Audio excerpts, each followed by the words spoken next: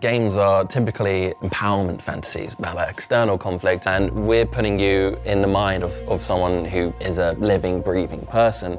And so the decisions you're making aren't about high score, it's not about avoiding a game over, it's literally about the soul of this character and wanting to preserve that and wanting to do what's right for Erica. I think if you're not familiar with games, the easiest way to pitch this would be to say it was like an interactive film, but we think it kind of doesn't deserve to be like a subsidiary of like an existing sort of medium. It really feels like it's its own sort of thing between something like film and games. So we don't want to say too much right now about the story, but ultimately this is Erica's story and you are guiding it. And the heart of that story kickstarts with a traumatic childhood event, which haunts her until her adulthood. She's contacted by an old family friend who believes that in her mind somewhere is the key to the identity of a killer that's on the loose. But then what starts happening is that the killer comes into the picture as well and starts to contact Erica, and then you're stuck between these two perspectives, these two sides of the same coin, and not really knowing who is the one to trust. And the choices you make end up sort of creating a bias towards one or the other, and ultimately these pile up to give you this tough choice towards the climax of the game as to what you think the truth really is.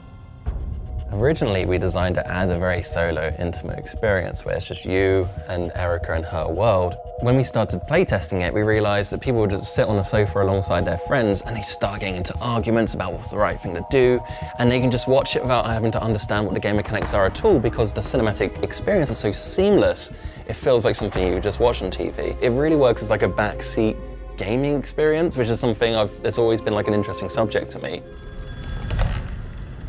I've been watching you, Erica. Whether you're playing Erica or you're watching it almost passively and you're just in a sort of a social situation, it generally feels like watching a Hollywood film with the same pace and the same production value and that sort of flow that you're familiar with after like 100 years of filmmaking. What it allows you to do that film doesn't is make you an active participant in that.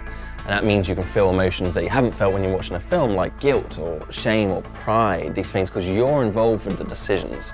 So the way it's structured is very much like a sort of a typical feature film. It's always moving forward, it's always seamless transitions, and you're pushing it forward with the words that you choose for Erica to speak.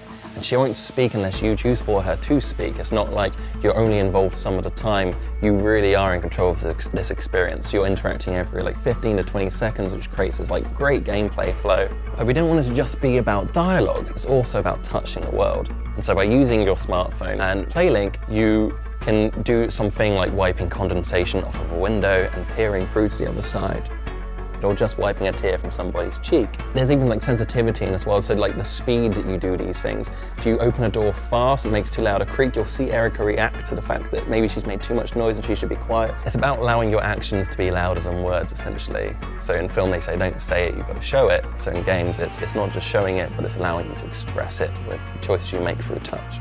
The thing that excites me mostly is that I really hope Erica is a start of something new, because we had to throw out the rule book on how we develop games. What Erica's going to give us is the foundation for what could be endless amounts of stories for years to come.